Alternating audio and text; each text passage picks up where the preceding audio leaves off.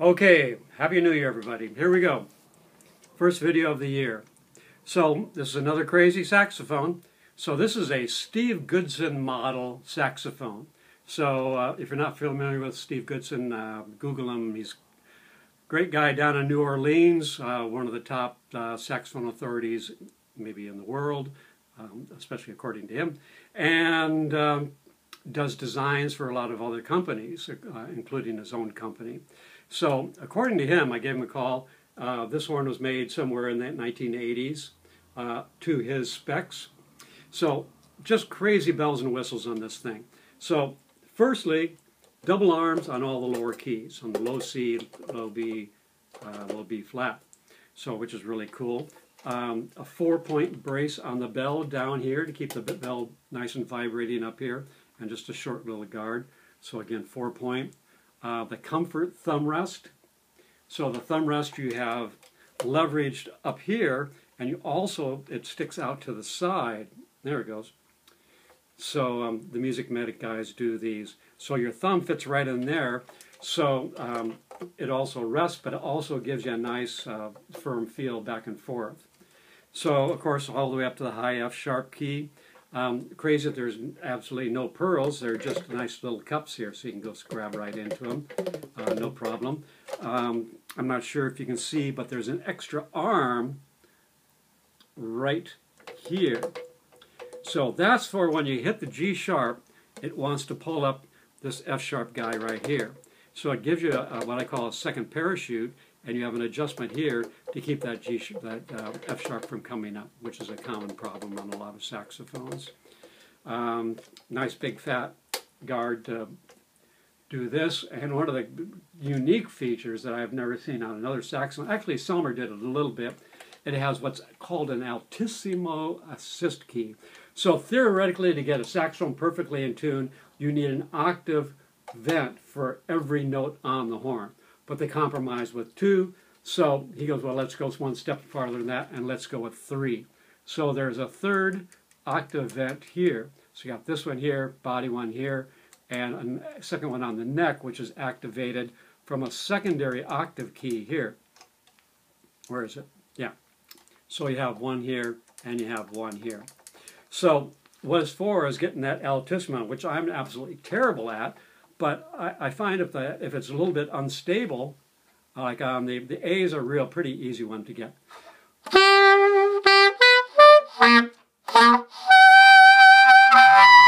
See, it's real unstable, but over here, it pops right out, nice and easy.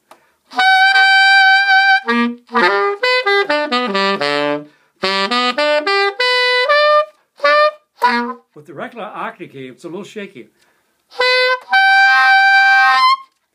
And with it, with the alternative one,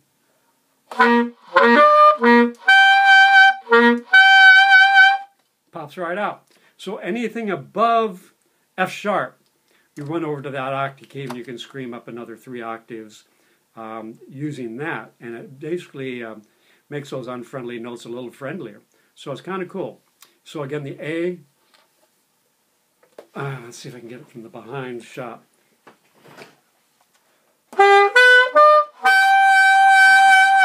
With the regular key,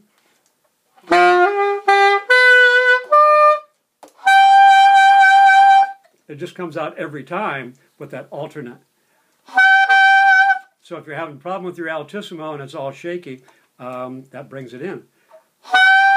I can hit an A right off with that one, but it's iffy with the regular octave key. So it actually works. Another thing is there's actually another pad hole. See this little tiny guy right here, and that's for that C sharp. Is always a note out of tune, especially on the second octave.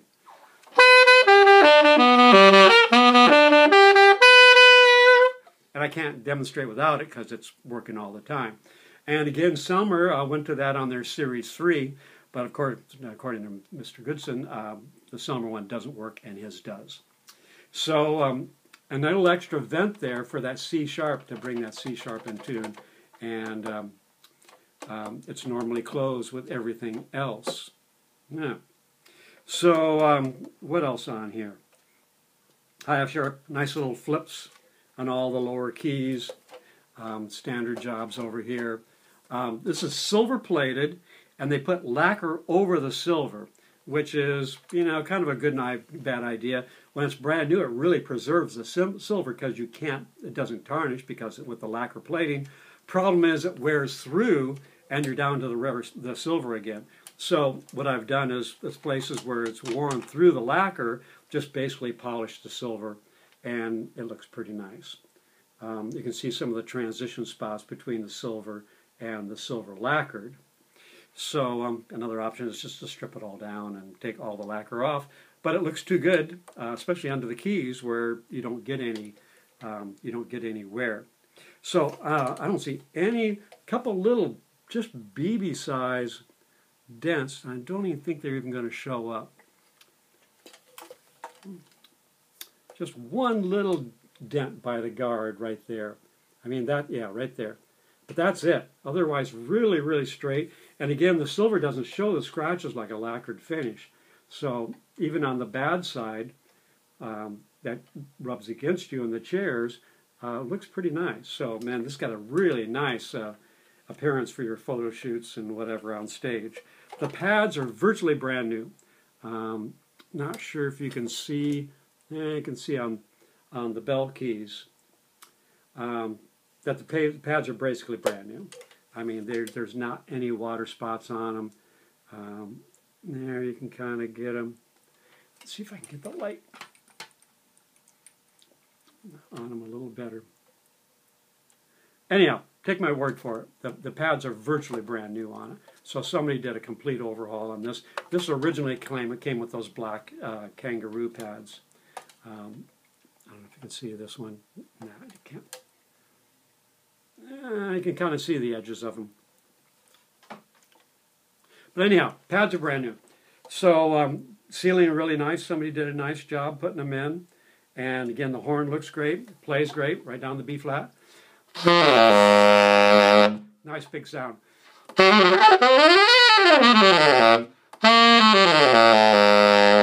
So for some reason that thing gets in your way, that extra octave key, 2 screws and it just pops off. So some people take it off, put it back on. Not a big deal. Again, just 2 screws. So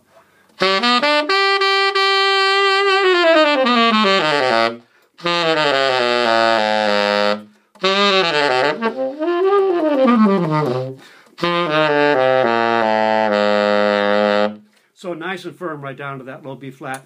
All engraved, you know, nice engraving on the neck, nice engraving on the bell. So, you know, really flashy looking horn and great playing at the same time. So you've got screw adjustments on your G sharp and your 1 and 1 B flat, and then screw adjustments all the down the stacks too on the back side, which makes it a real easy setup. So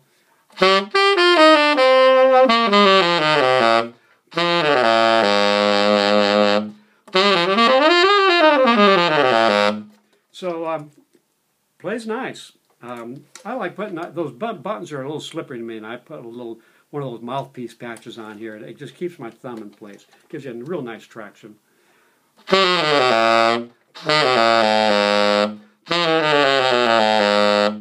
So anyhow, let's do a little thing here and see if we can do a little quick.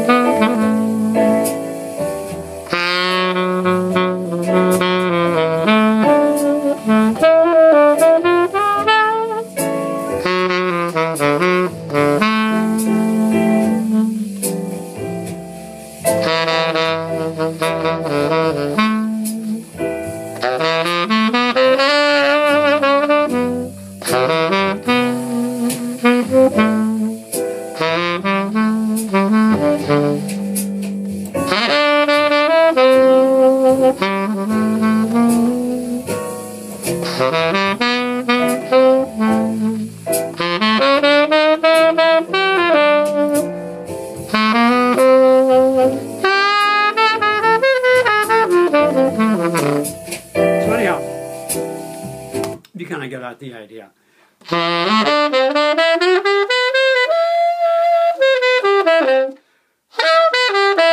Let's try the F sharp.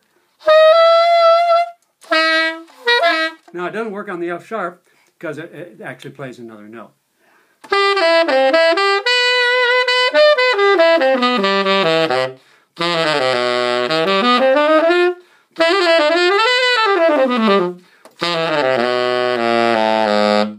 So pretty cool.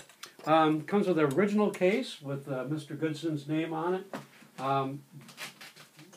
Very nice backpack style case. And the zipper was a little flaky, so I added some nice big backpack type straps on here. So it's got double protection on there. You got your Velcro, you got your snaps, you got your zipper. So it's not going to come open. And again, you can throw the back straps on and you're down the road. So anyhow, here you go.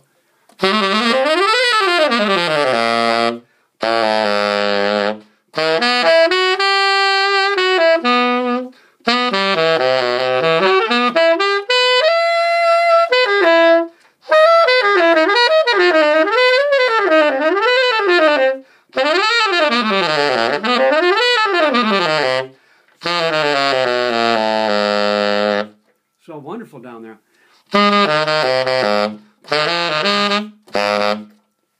So there it is, Steve Goodson model. This is number 80026, which I'm thinking is around 1980, and maybe number 26 off the line. They didn't make very many of these, and kind of a rare duck.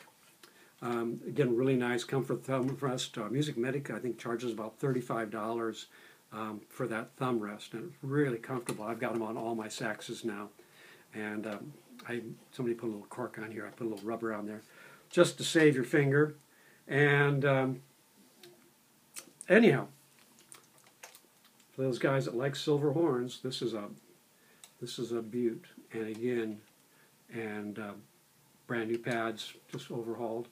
So not too much over the price of the overhaul. So any questions, give me a buzz at www.stevegraysaxes.com. That's SteveGraySaxes.com.